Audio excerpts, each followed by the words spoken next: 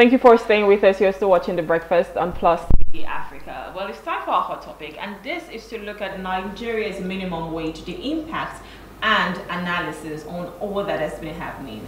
Now, the industrial action has affected businesses and critical services across the country, including schools, hospitals, and power supply, as workers complied with the Trade Union Congress (TUC) and Nigerian Labour Congress (NLC) order.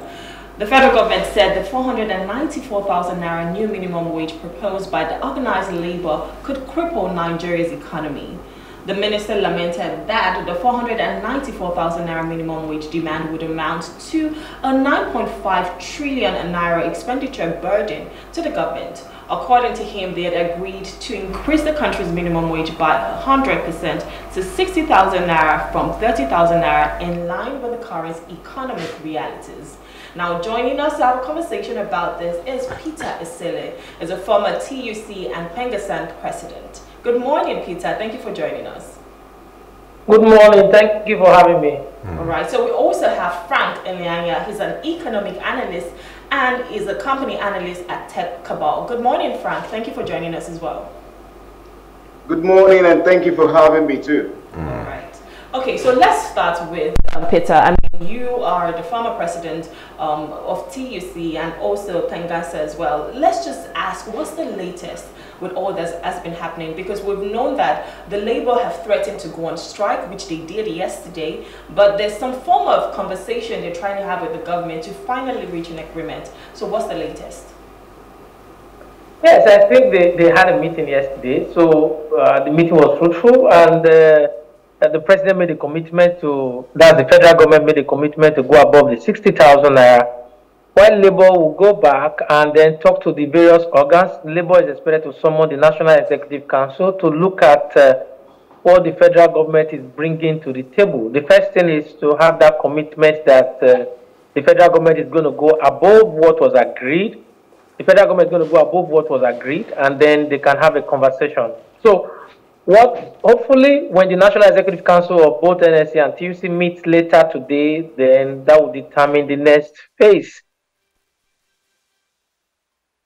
I'm just curious, let me stay with you before we go to Frank. I'm just curious, the thinking of TUC, like when it comes to matters of remuneration and all that, what always crosses the minds of TUC chieftains, TUC NLC chieftains, like what do you demand, apart from the fact that, okay, it is just salary increment and all that? What are some of the worrisome things that are always brought to the table when you are doing an agitation like this? I think one of the challenges that Labour is currently facing is lack of trust over the years. It's not just about the Tinubu administration. Tinubu administration is just about a year old. So you have 8 years of Buhari, you have the one before Buhari, and you find out that certain things government should have done, government is not doing. So what you have Labour talk about is cash, cash, cash. Ordinarily, it shouldn't be cash, cash, cash, because the expectation is if you pay 400,000 today, you are going to have a galloping inflation and what have you. But Labour is doing all of that because Labour just feel that in terms of education, nobody cares. In terms of healthcare, nobody cares. In terms of transportation, nobody cares. And you and I know that the cost of transportation right now is what is taking about 60 to 70% of salaries. Yeah. So workers actually want, the chieftains actually want an opportunity to bring other things to the table. So it's the responsibility of the government to say, okay, we don't want to pay this amount of money. I think in your opening statement, you made reference to the fact that government says it's going to balloon over 9 trillion. But if you know that is what is going to happen, why don't you all the while make a plan to take away those heavy lifting that workers are complaining about? We've always been saying that. What are they bringing to the table at these negotiations? Are they just saying they're going to add money, or they're saying, okay, the reasons for the hardship in the country will be dealt with? Yeah. Basically, to look at the root cause of the matter, because if you're even saying, if you look at the healthcare sector, there is nothing being done, education, nothing being done. Isn't this where Labour is supposed to be agitating for those things to be done to ensure that we have better welfare aside the money in hand? Of course, Labour do that. Labour always talk about it. You and I know that this current government is talking about CNG vehicles. Yes. that was part of Labour's proposal, even from the previous administration, which this administration took on board. If you look at Labour's 22 points demand, they talk about CNG vehicles. They talk about providing affordable transport system to make it easier for workers. I think the major fulcrum here is transportation. But where our attention is always at is when you start hearing Labour talk about cash, cash, cash. No, it's not only about cash. If you look at their 22 points demand that they made to President Tinubu, it's all stated there: healthcare, education, and then transportation. Transportation is one of their major thrusts. Okay, so let's move over to Frank. You're an economic analyst, and Labour made certain demands. In fact, the first demand they made was, because of the inflation, hyperinflation in Nigeria, we expect that workers' salary should be increased to 1 million naira. Then it came down to 615, and as of today, it stands at 494,000 naira. Do you think this is unrealistic, coming from an economic point of view? Oh yeah, so from looking at it on paper, it is unrealistic, because the first thing you're going to ask yourself is, where's the money going to come from? Yeah. The government has made a budget of about 28 trillion, and it's largely going to borrow that money. And then along the line, we have seen some projects being proposed, and for instance, the coastal road going to cost a lot of trillions of naira, and that money also is going to be borrowed. So there's a lot more plan to borrow, as in to fund projects and to do other things that government want to do. Now, if you come with a wage request that is like 200% higher what the government used to pay before, the concern becomes, is it sustainable? Even if they decide to pay for this year, maybe borrow money, which of course they're going to do to do that, would they do that next year? Then secondly is that aside from the federal government, the states government, several of them are even struggling to pay the 30,000 naira that was proposed previously. Many of them are still paying on below 30,000 naira, you know. And now, if you come with a wage proposal, say 60,000 to 100,000 naira, now they said at 460. You know, the resolution they reached is that it's going to be something above 60,000. You know, if it's going to be easy for the federal government, the question is will it be easy for the state government to pay? And then there's also the concern that the private sector are going to be pressured to pay this money, because what you're talking about here is the cleaners in their offices. You've got the vendors, you know, small guys in the office, that the ones that are going to get this money. But it will also reflect in the wages of other people who are above them, because I mean, if you're paying least at 60,000, others, the salary you pay others will have to increase as well. So the wage bill of companies are going to increase, the wage bill of the state government are going to increase, and of course the federal government is already has a plan of borrowing, so, and they're going to increase the wage bill that they have currently. Is this on paper or is practical, Mr. Eleanya? What? Is it in practice, or just on paper? Because when you talk about private sector also doing what the federal government has accepted to do, is it happening now? Because there are some people who are still not paying 30% minimum wage, and nothing is being done about it. Do you think that once they raise it, it will automatically translate into the private sector? Because those who are paying are already paying higher. Those who are not paying, I'm not sure they are going to do anything about it, and nobody seems to cover those category of workers that are not covered by NLC, as it were. Those are a function of implementation. If the government, if we had a sane government that goes ahead to implement what it has agreed, those things will not be an issue. In other countries, say in South Africa, if the government says the minimum wage has been increased to maybe from, take for instance, say from 10 rands to 20 rands, every company has to, align immediately. If you're not aligning, it means that the workers in that company can actually petition, and the government or the company will be sanctioned.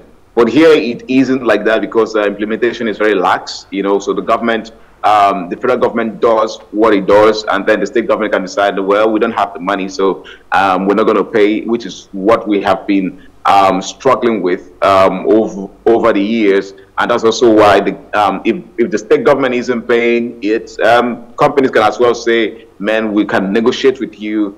We can give you something a little bit higher from what you were earning before, but we can't pay you what the government is proposing.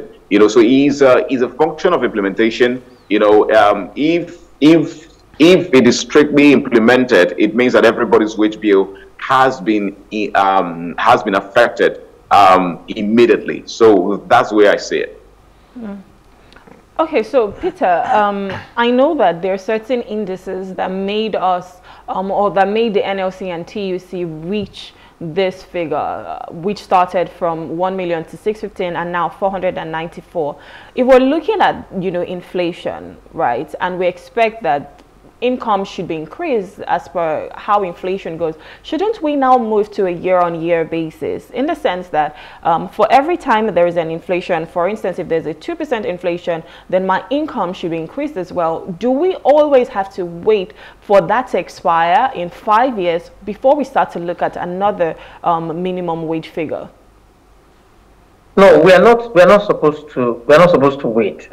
But one other thing, just like what Frank alluded to, is that when I was Pengasi president, majorly I deal with those in the private sector. So majorly, we just have few companies like NNPC that is more the one that is government. But all others is from the private sector. And the challenge you face in all of this is that in Nigeria, we are the one that don't really care. We don't care about implementation. And that has to do with the government. What I discovered was that the private sector, majorly, you will have less of a problem dealing with them than dealing with the public sector, because government just don't follow the rules. So what you have is that minimum wage is a benchmark. That is the least you can pay. The minimum wage is not static. Once you make it a benchmark, then you can pay 100 and something thousand. There are a lot of people in the organized private sector that are not within that benchmark. I can tell you that you will not have any member of TUC that is earning anything less than, that will be anything less than 100,000. Even as we are talking about minimum wage, right? I don't think there even any that will be earning that. Even as we are talking about minimum wage now. And there are also some organized private sector who happens to be collateral damage as a result of this strike, who have even gone ahead from when they did the Naira float, from when you do the subsidy removal, who have also gone ahead to cushion the effect on their workers. Yeah. You made reference to those in the informal sector. Let me give you an example of someone that I know whose workers are in the informal sector. He has a driver. And now he pays the driver 80,000 naira. Then he gives the driver, that's the cash. Now, I'm looking at the other additives that makes it very interesting for the driver, which of course is what I think government should be thinking of doing, is that the driver has accommodation. He provides accommodation for the driver. Then after providing accommodation for the driver, he also ensures that the driver does not have any need for transport challenges.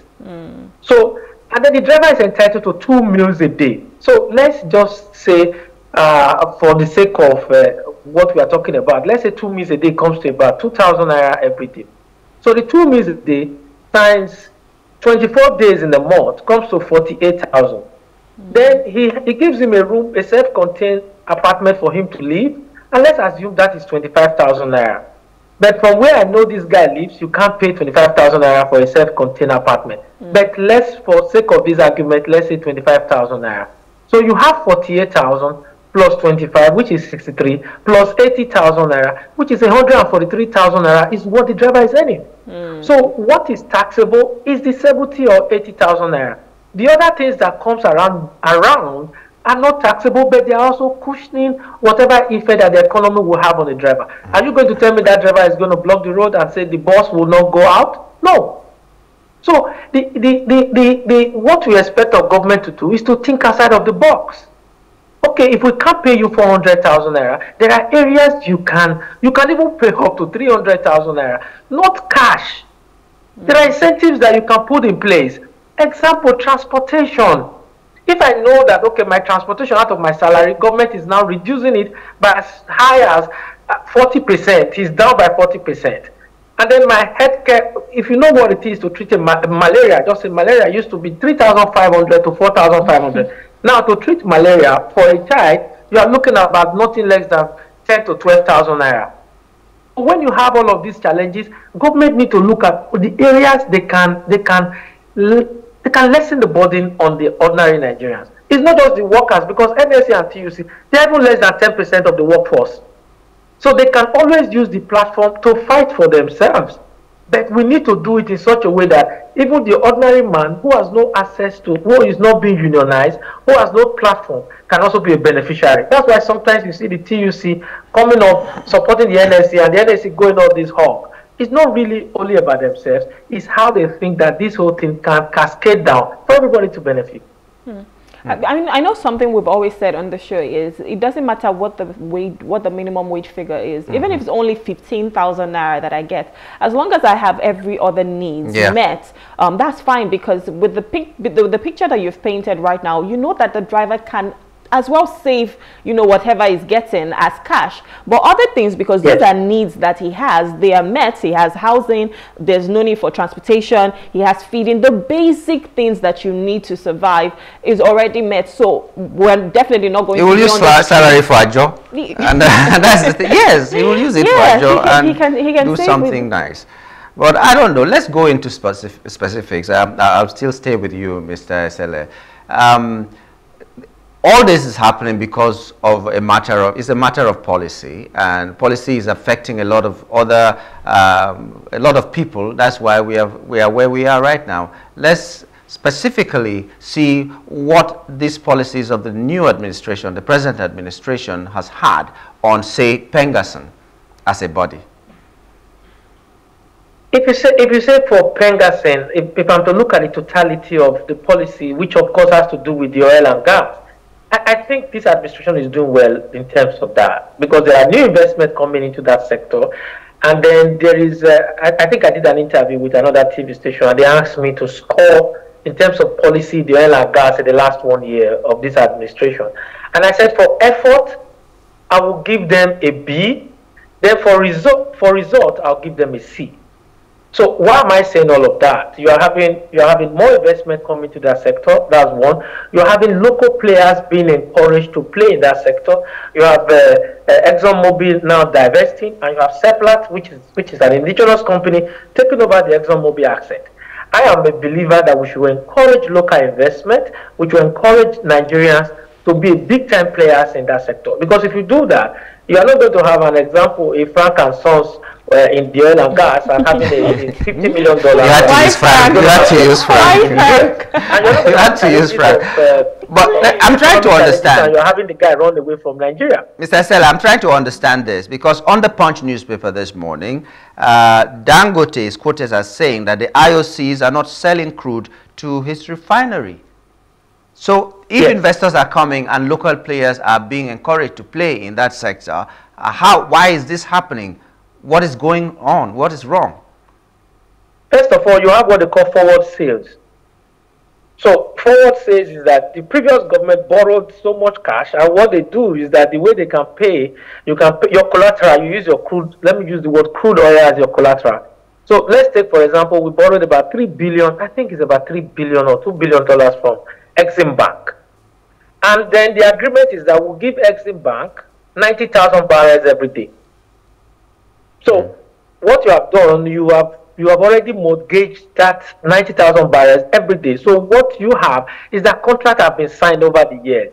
So Dangote coming in is also a failure of planning from our government. So what they are trying to do now is ramp up production, Dangote is not getting his crude oil from outside of the country. But I think in the long run, maybe in another 1 year, they will be able to resolve those kidney issues. But the borrowing that we have been borrowing in the last 8 years, the only way we can get those money or can be able to borrow that amount of money is that we do what the call forward says, or a sizable portion of our crude oil daily production is being used to pay off those debts. Sounds like our future has been sold already. Mortgage. Yeah, mortgage. You know. Mortgage is I the don't word. know. Yeah. Okay, so Frank, let's talk about the figure that where the NLC and TUC stand right now. And in fact, when they were looking at this, the moment they arrived at 615, they had a breakdown, and the breakdown says, about 270,000 naira for 30 days was benchmarked for food, 110,000 naira for transportation. And let's say this is like a family of 4 thereabouts. So I don't even know if 270,000 naira is okay for food right now, because if you go to the market, it's a different story that's there. Others are electricity and power, which is about 20,000 naira. I don't know if that can, that's okay for a month. Accommodation is at 40,000 naira. I don't know where that person is going to live. Definitely not maybe here on the island in Lagos, maybe outskirts or Ogun State. Utility, which is water, about 10,000 naira. Gas or kerosene is 35,000 naira. Clothing is 20,000 naira. Education is 50,000 naira. Maybe that's for one child. Sanitation, 10,000 naira. I don't know what Loma is taking right now. Medicals is at 50,000 naira, resulting to a total sum of 615. So that was when they were still at that figure. Now it stands at 494,000 naira. If we're looking at the lives, the standard of living for Nigerians, I know we might say, this figure that we're calling is a little bit unrealistic, but don't you think it's high time that the government looks at, where people are right now, their economic reality, and say, okay, let's have a substantial figure. That figure might not be 494,000 naira, but it's something that is substantial, that people can have their needs met. Don't you think the government's response to the demands of the NLC and TUC should be better? You're absolutely right about that. The government response being a lot better than what it is. I was listening to Minister of Finance Wale Edu the other day, and of all the things that he said, the only thing that resonated was that the government was at a loss at what to do to reduce inflation. And no matter how much you pay or you agree to pay these guys, if you don't address the issue of inflation or getting the economy into hyper productivity, we will return back here, say in December latest. It's not a prediction, it's a surety, because the inflation will continue to rise. We're already at 33.6% in as April. All right. So I don't know what the numbers in May are going to look like. I don't know what the numbers in June are going to look like. But from where I stand, it doesn't look good. As of yesterday, the exchange rate was at 1,400, slightly above 1,400 naira. And so long as companies aren't productive, so long as we keep waking up to news about companies leaving. Yesterday, Kimberly-Clark, the makers of Huggies, sacked about 90% of their workers, in preparation of their exit from Nigeria. However you want to look at that the optics are wrong, And then we get the news that Total Energies, takes that have been in the country for a long time, decides to do a major project of about $6 billion, and is looking outside the country. Those doesn't look good. What we need to address as a matter of urgency is the production level of our manufacturing sector. Until those guys are back at work, doing what they are supposed to be doing, being productive, until we address issues in the health sector, workers living in droves, compounding the issues, the pressures that sector is facing right now. Until we address issues in education, until we address issues most especially in agriculture, security, most importantly. If we don't address security to ensure that our farmers go back to the farms, of course, food inflation will continue to rise, because farmers can't go to farms where their lives are in danger, where they have to pay a lot of money to do harvesting, to harvest the crops that they planted, so they can't keep doing that, and then we expect things to change. So the demands that the NLC is making is as a result of the failure of the government to address the basics, which is get the economy back to productive levels, get the reduced inflation. And over time, we have seen here and there some form of movement from the CBN and from other agencies trying to, clamp down on some people who are doing forex and all of that. Those are just not those are not the things that are going to address these things as for a long time. You need the physical aspect of this economy functioning at the maximum. You need it. And that's why I was a bit disappointed listening to Wale do, not having any idea that is urgent enough that can, make things work. Everything I heard was just platitudes and, regrets and all of that, things that just did not add up. So you need people who can articulate. You need people who can articulate a new direction of where this economy needs to get to urgently. Now, the average Nigerian needs food on the table now. That's what NLC is talking about. NLC is representing millions of workers. That's what they are talking about. Their members can't feed. You watch videos every day of people who are saying, "Oh, we can't go to the market again because a lot of things are very, very expensive." Transportation is so super expensive, and the government has made a lot of promises that it has yet to keep. It's 1 year. How long do you take for you to start making things move?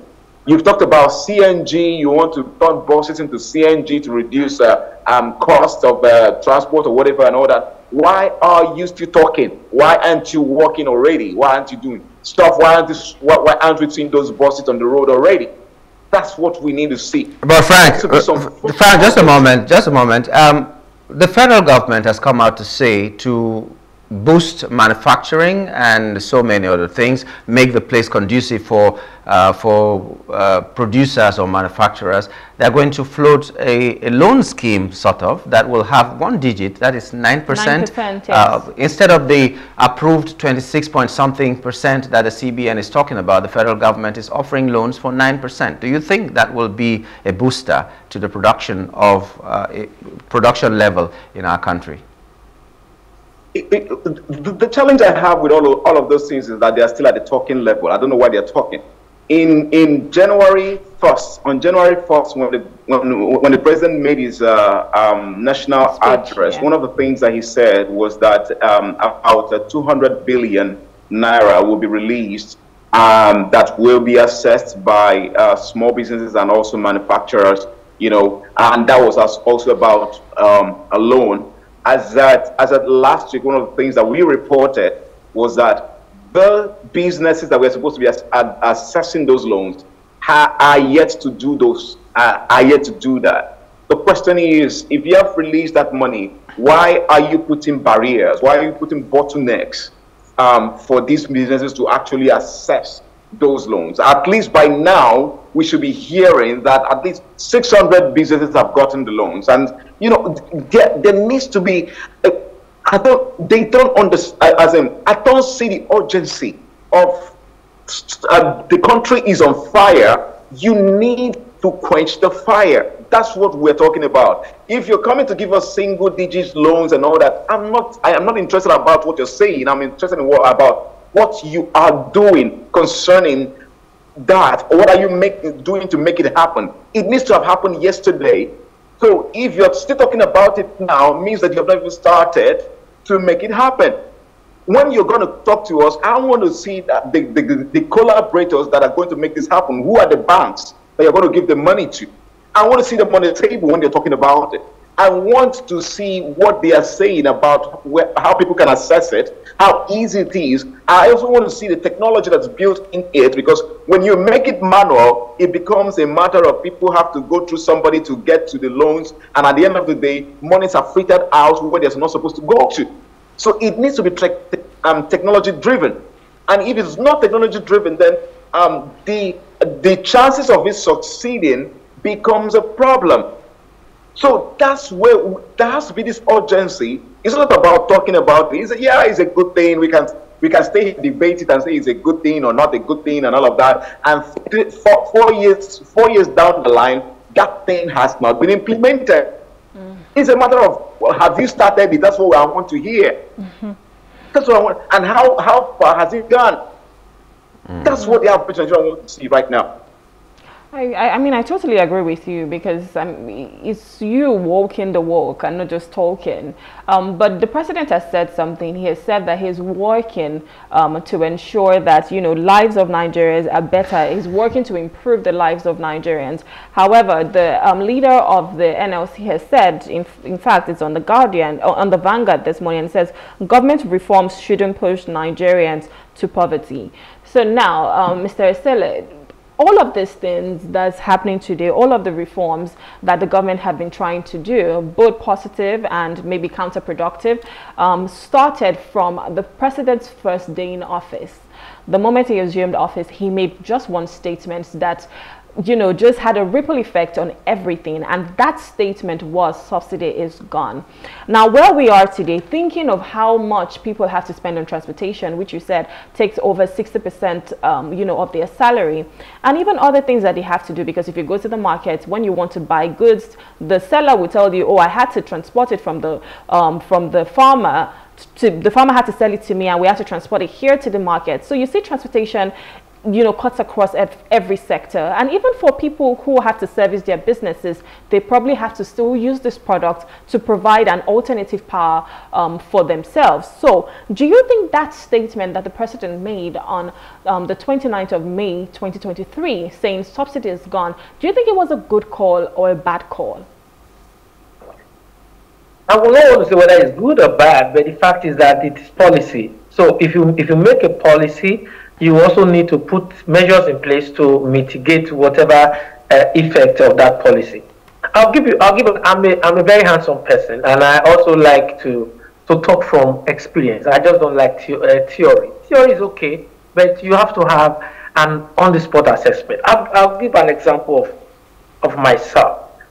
I would not say I'm not a mass. And I will also say I'm grateful. I'm also privileged.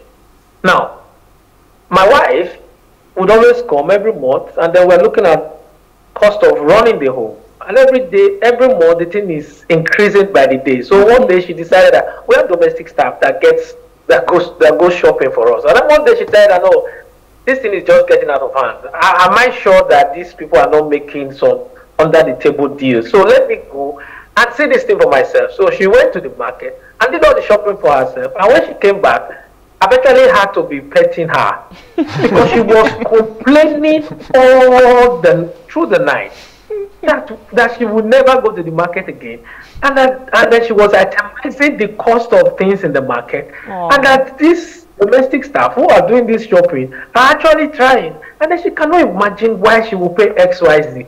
And I'm now pleading with her, please just forget about it, don't ever go again.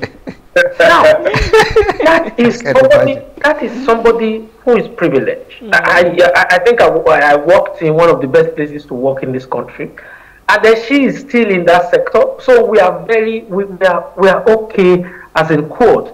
And then you can imagine how we are complaining. So now imagine somebody who is only 50,000, 60,000, and she came to me and said she doesn't even know how these people are surviving. So that is what you see the NSC is talking about. That is what you see the TUC is talking about. The economist said something on the phone, which I will take you back. When government wants to pursue a policy in a saline climate, they identify industries, manufacturers that can help drive that policy and make the fund available for them to run. Government don't need to interfere in their day-to-day activity. But what they do in Nigeria is that those politicians want to be part of it because they want to benefit directly. Whether it comes straight to their pocket or it comes to family members. I'll give you an example of Tesla. The American government was forward-looking and decided that, okay, we want to reduce, we want to improve the climate, we want to reduce climate pollution. Okay, now let's encourage investment in electric cars. So they went to Tesla. Tesla, what do you want to ramp up your production? And you will not believe it. Elon Musk is the richest man in the world. Tesla has this money at that time, and the American government gave Tesla up to $4 billion grant. Tesla is going to pay back, yes. But pay back, the grant is such a way that the company will ramp up production and it will be stress-free, sometimes at a zero interest. That is how they do what they do in other parts of the world. If you decided IT is an area where you want to concentrate on, Nigeria right now is supposed to be an IT shop. Just encourage all the young boys. You want to go to university, this is what we want you to study. This is how we want Nigeria to be. Indians did it. The poverty capital of the world used to be India. First time it used to be China. What did they do? They had a concentrated effort. They were intentional that we're going to move our people out of poverty. And over a period of time, China is the second largest economy in the world. And in the next 10 years, India is going to be there because they are knocking at the door seriously. India has gone to the moon. So these are the things that we say government should do. Policies that not just workers are not, NSCTC, I will tell you, they are not fixated on 494,000. I'm happy when you broke it down. You also agree that it depends upon where you are living. You can't live in a self-contained apartment on the island and you say you can't pay anything less than 800,000. That's also depending upon the area you are also going to stay. Sango, Tedo, Mowe, Iba, all those areas are where you can get 800,000. If you are staying in Lekki Axis and towards Chevron, you are not going to spend anything less than $1 million for a self-contained apartment. So okay. Let's cut it short, Mr. Estelle. Let's cut it short because we're running out of time, and I'm sure we're going to ask both of you the same question. If you were to advise government, what would you say the minimum wage should be and why?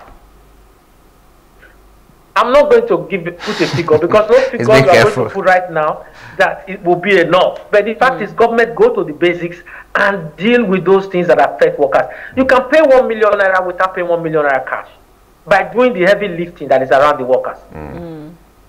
Sure. Yes, I agree with Mr. Peter. I think that it is not about the amount that you put on there. Even if you pay them 100,000 and then they keep paying for electricity that is very high, they keep there's no access to wherever they're going to work or something, you know. So they're going to that money is going to leave them within 2 weeks. You know, I'm going into the week. I think what's for me important is that the optics have to be right. The government needs to show some sense of we are in it with you. You know, the things that we hear the government squander monies on are not right. There is no way you hear those kind of things and then you not think, oh, these guys are insane.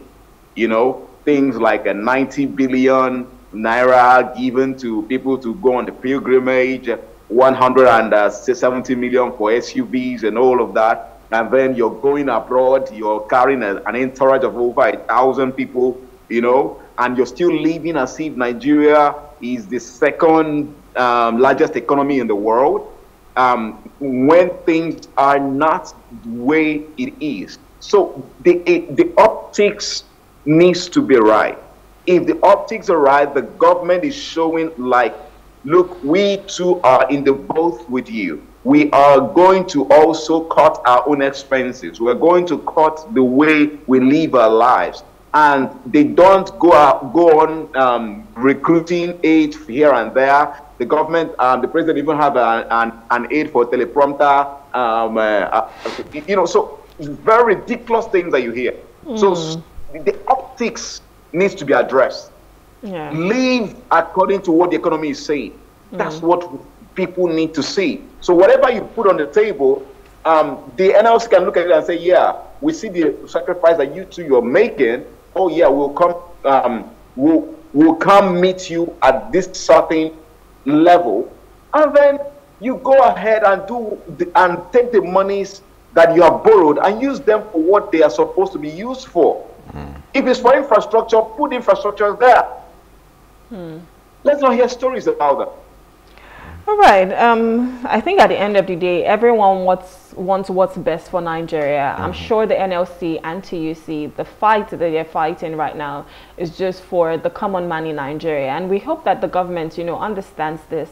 And whatever agreement you're trying to have with them, shows that they're in with us. They're in this boat, according to Frank. They're in the boat with us, holding our hands and saying, we can all do it together. And we're looking forward to a more prosperous Nigeria. Gentlemen, we want to say thank you for coming. Peter and Frank, thank you so much. Thank you. It was lovely having a conversation with you. Thank you. Thank you for having me. Thank you. Thank you. For having us.